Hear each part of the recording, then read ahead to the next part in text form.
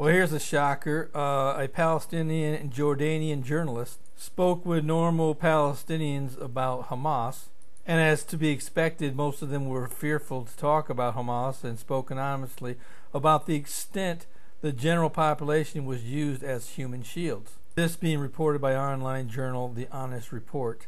And as many of you probably know already, that Hamas and Israel will resume their talks in Cairo this Tuesday.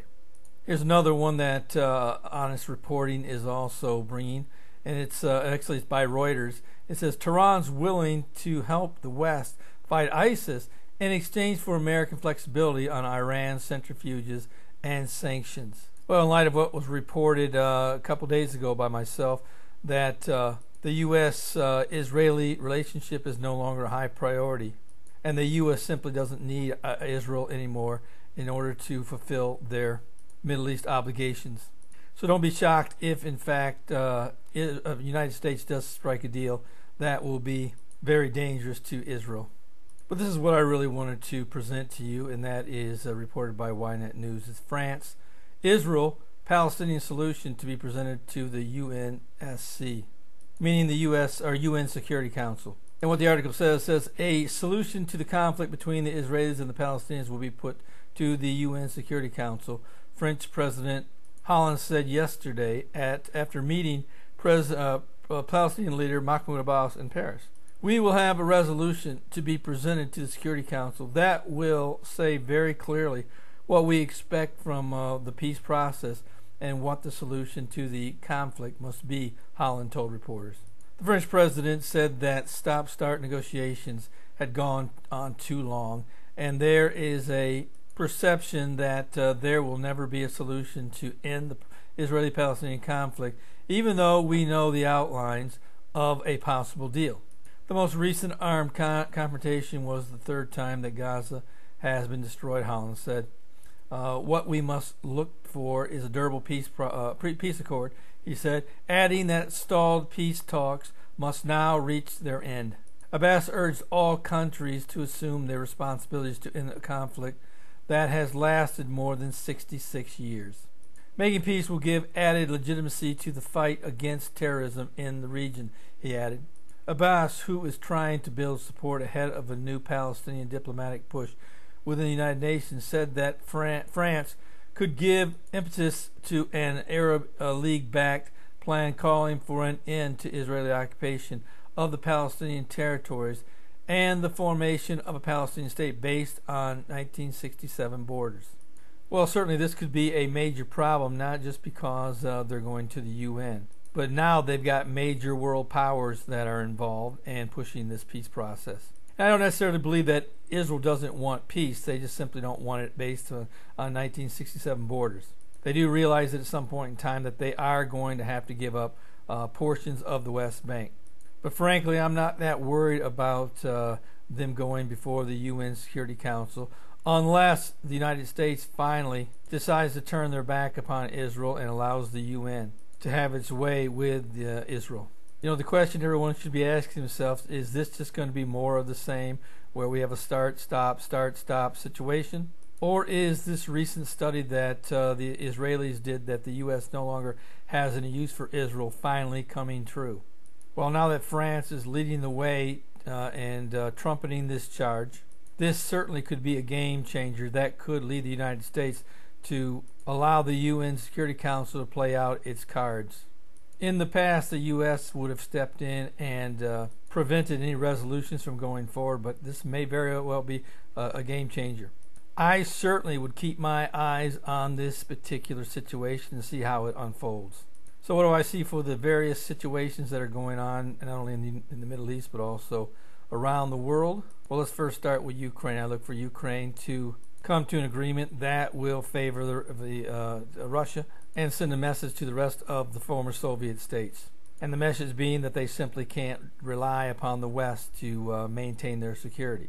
This, in the long run, will lead to Russia, Turkey, and Iran and its minions to come down upon Israel and to attack Israel to take the spoil. ISIS, well, right now, like I said, Iran is trying to make a deal with the United States to help defeat the ISIS threat in backdoor negotiations, I believe that the United States will come to an agreement with Iran, and that they will play a vital role in squashing ISIS. Whether or not the United States will put boots on the ground in order to defeat this cancer is unknown at this time, but don't be shocked if that is the case.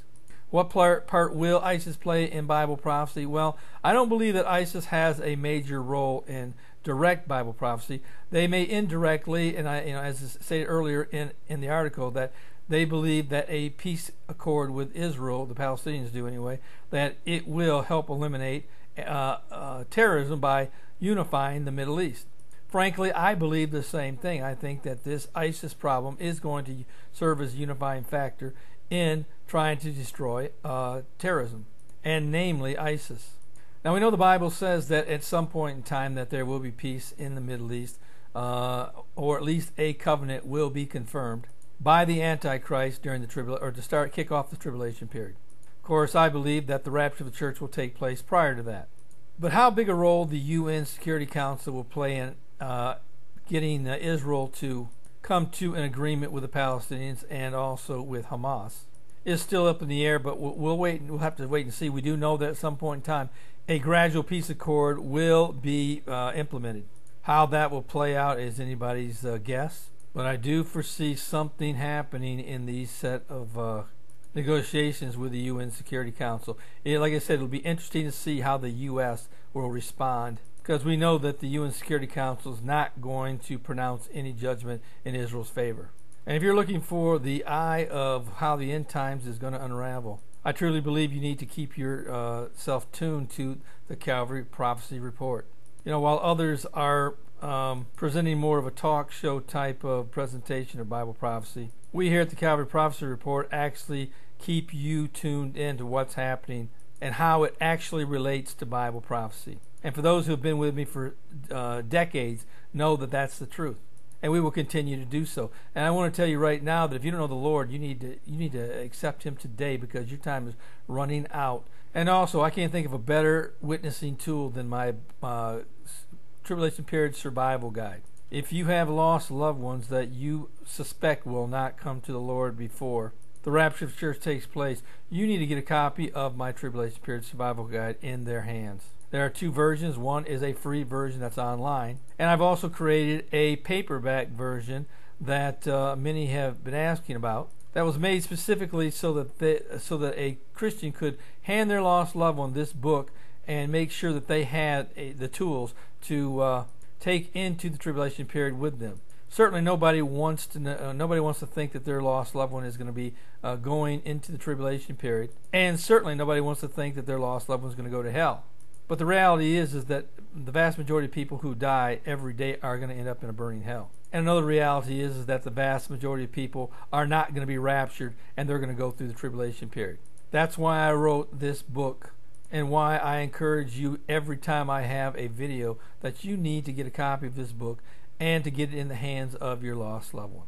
Don't think for a second that they're going to accidentally get their hands on this book once the rapture takes place. That probably is not going to be the case. You're going to have to get it to them. So I encourage you to make this investment today. And if you can get it in the hands of more than just one, then that's great. But I would encourage you to do so. Well, this is Terry Malone with the Calvary Prophecy Report.